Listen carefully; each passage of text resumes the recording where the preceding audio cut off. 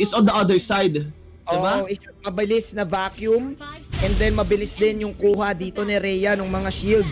So ako Kuya Shinbo, nag-agree ako sa iyo na parang in terms of draft, it seems like mas madaling ma-pull off dito sa side ng Signal Ultra yung kanilang lineup, no? Kasi basic lang vacuum, comboin mo, 'di ba? Ganun Meanwhile, Aura PH, interesting to, Hilda support. Usually kasi nakikita ko Shinbo Hilda side lane ngayon Pero ngayon Hilda support sila. I think it's also good kahit papaano pwede niyang majule si Shin.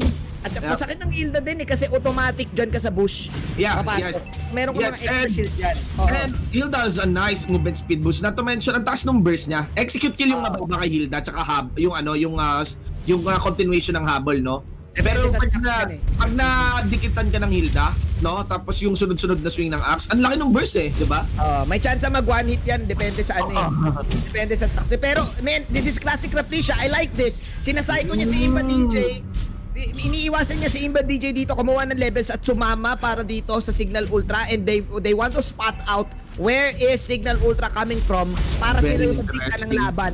Para mabigyan din si JP ng space. Grabe. Mga jungle. Interesting. Champion's mind, no, tol? Feeling ko, Eagle One, subaybayan mo lang yung diskarte ni Rafflesia dito kasi grabe, galing. May feeling ko sana ganito tayo gumalaw Butter. Oo nga, hindi ko rin alam. Ayos naman tol Kinambayad sa'yo tol bunart mo mag-ML. Ang lupit nun level 2 Imba DJ. Meanwhile Rafflesia level 2 Rafflesia. There you go. Okay, yun yung reaction dito mula sa that's gonna be yung dispersion din mula kay Imba DJ. Pero still, ang disruption ni Rafflesia napaka-effective. Yeah, this is good. This is good kasi he knows his kits na even though he doesn't have items, he has the extra shield, 'di ba? Na nasa bush siya, and by ayun nga siya. So wow! Maasim to para kay JP. Wow! Achievement Maximus mga kaibigan. They were dashing in. Hades was there to back up. Doon na panis si Rafflesia. Dali si Rafflesia dito. That was actually close. Unfortunately, nandoon yung buong squad ng Signal Ultra for the backup.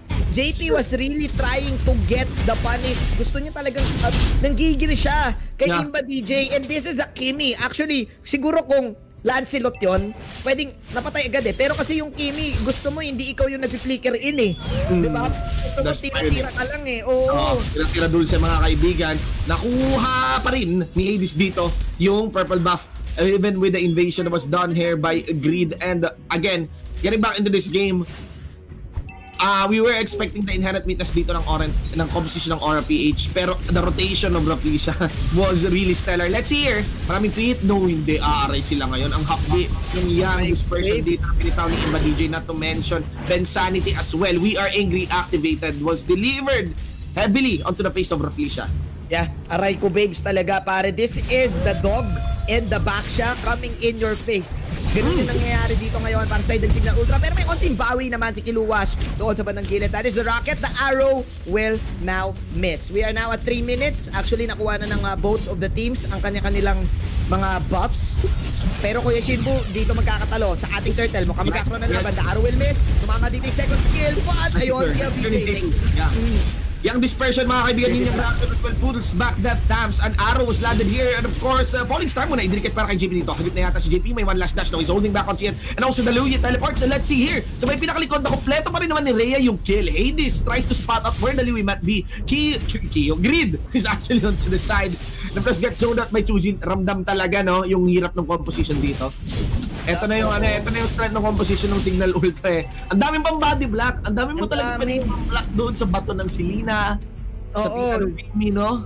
Kasi yung aso pwede mo ipangharang doon sa Selena. And kasi yung aso yung populin ko pa, yung Chicho dog, hindi siya worth it patayin Kasi konti lang yung gold na ibibigay sa'yo, para ka lang binigyan ng minion yan Yes. Diba, hindi siya yung siguro pwedeng gawin ng Moonton, gawing 200 yan. Pag-uubusan ko yan ng panahon. Pero yan pwede mo ipangharang sa araw. Diba, pwede mo pa isamon ulit. Pwede mo ipangharang sa racket. And it does a lot of things. I cannot but think nga baka may medyo may pagka-deserving ng nerf. Parang pwede, feeling ko kahit gawin lang 200 yung kahit Yung dagdagan yung gold, no? Dagdagan yung gold ng aso. Sige, wag na pahinain si PNK, pero gawing rewarding lang yung pagyatat ng ano. Yung set to dogo, kasi... Kasi awit eh. Ano ba yun? Lugi. Parang kumuha ako ng Lito Wanderer. Ganun lang, wala nang heal. Mataas ng buhay yung 4K up. Totoo. Well, let's see here. Reflex siya into the front line. Of course, getting some regeneration down as he stays onto the brush. This is now far from the game number 1. Kind of pin Aura PH as, well, ang ganda ng rotation nila, pero yung read nila sa larong to, clearly mas maganda yung read ngayon ng Signal Ultra because, man, wala pang Thorin bagsak sa side ng Signal Ultra. At saka lugi na rin sila sa mga side lanes kasi napuwertang umalis si Kiluash.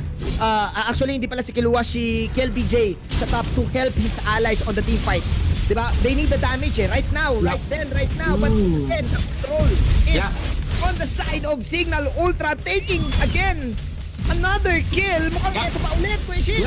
LBJ actually, no, binalik na lang yung fire sticks para sa kanya. Yung dispersion casted here, Rhea goes in. Falling Star Moon under the turret force the flicker away from JP. So isa pang gulong ang ginawa dito. Torres besides activated coming in from Chuzin. And Brasigat Sky back by JP. Tingnan mo, ang baka ng buhay nung back siya. Pero ganun katagal para mapatumba siya. Hinahagip pa siya nung yung dispersion. Hagip pa siya ng Mountain Shocker. Imba DJ na negurado na ito. Flicker away mula doon sa araw ni Green. Still, that's total win para sa side ng SIG.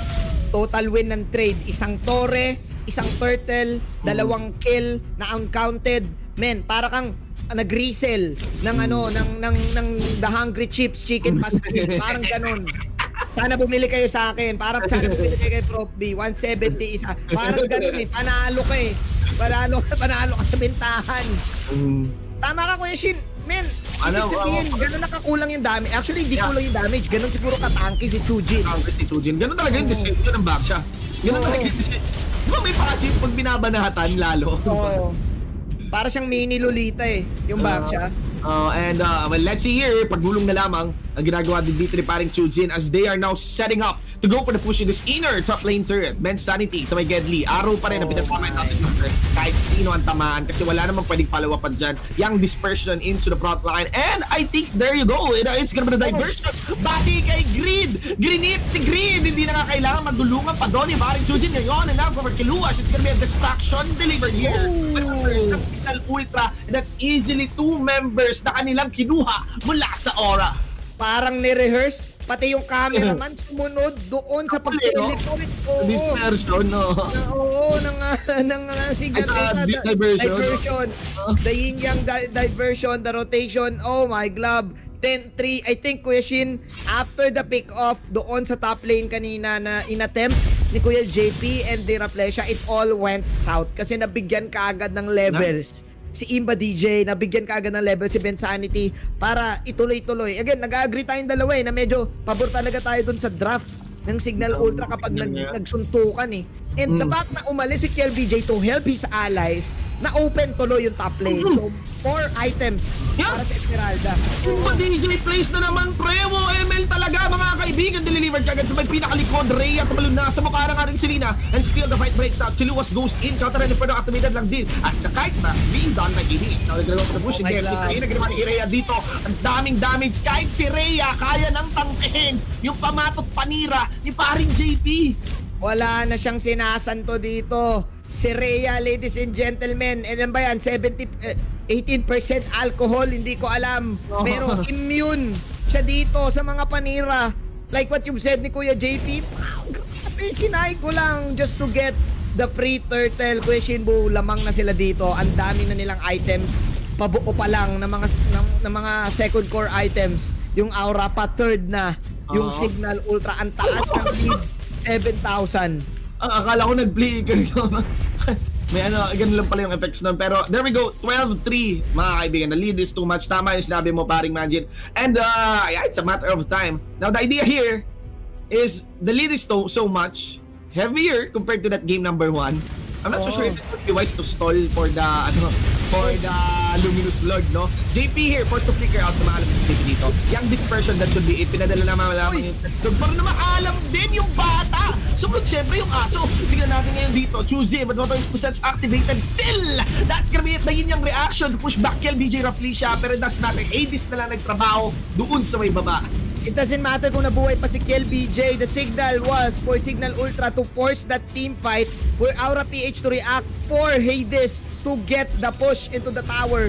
Mission accomplished, space created. It's still gonna be a huge problem para dito sa Aura PH, paring Shinbu. Ibang klase yun. Signal Ultra is here. Signal Ultra is making a statement. Panis kayo sa macro plays namin. Sabi dito ng systematic tol eh. Iba eh, ayan o, nakaharap pa si Chujin dito. Apat na po, haharap sa kanya. 5 yan.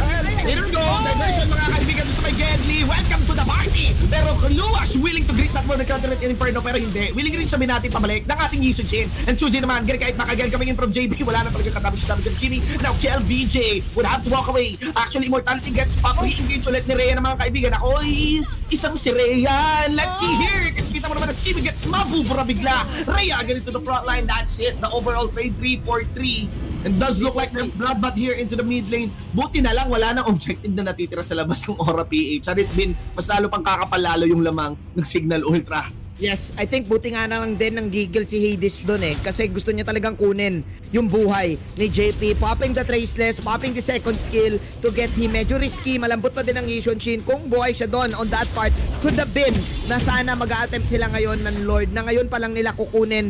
I think nakita na din ng Aura PH yung rotation ring na umiikot doon sa harap nila. Kaya naging prepare sila doon sa laban. But nonetheless, Bishibu, it doesn't change the fact na sila pa din ang under pressure.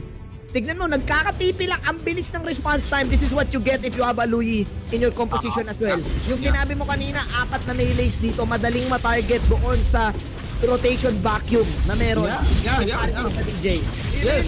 Passive lang pati yun, hindi naman talaga. As in, medyo madali i-proc yung minion reaction na yun, mga kaibigan. 16-7 here for running score. The Lord has been slain. And I think nasa Luminous Lord na rin yata tayo by that time. That's 12:03 on the time na nakita ko na maalam. Kiluwas here. Binugulungan lang ni Chujin dito. Even Kiluwas is getting slain here. Alam niya mamamatay na siya. Nagharakiri na lang siya. Nagdasal siya doon sa torre. Binigyan niya rin sa tank eh. Parang binigyan niya. Alam niya na eh. Hindi niya kaya ma-outsustain yung yung ultimate na nagtitik yung DPS damage. And plus, Shinbu, mind you, si Rhea ngayon 504 pala. And this is Esmeralda against Ahilda na merong shield against sa X-Borg na meron shield. So, free reigning ngayon ng Esmeralda on this game. Oh, grabe, the initiation of the vacuum. And they can even deal up with Raflisha here. Young dispersion was casted in into the front line. Doesn't matter though. Hindi ko na nakita yung Lord mga tol, pero ayun pala yung Lord na kinumpula na doon ng Aura PH under the base. And of course, that gives speed up take on the top lane inhibitor turret. Into the front line, once again, andun si paring Chujin. Zone out at atras, 4 na member dito ng Aura PH. That leaves a lot of resources para sa kanilang base na bukas. At yun na nga, nakuha na ka rin kaagad na nakaskas ng Signal Ultra dito, yung inhibitor turret sa may pinakagitna. Laban na lang, mga kaibigan. Yin, this person casted there sa may pinakagitna. Umikot naman, last insanity casted. Here, there's the kill down in by Kiluwas. Monster kill roasted para kay Rhea. Unboxing! Signal Ultra taking this series into a 2-0 in a dominating fashion. 121-8. KLBJ the King is the only one left. Mukhang tapos na ako Shin. Statement. Panoorin na lang natin to. Yes, pa 2-0 nila insanity na lang para matulak yung minion. Pero it doesn't matter kung yung gitnang minion napigilan, meron pang sa mga Gedlian, and that's it. This game 2 closes in towards Signal Ultra, pushes this to a 2-0 against Aura PH.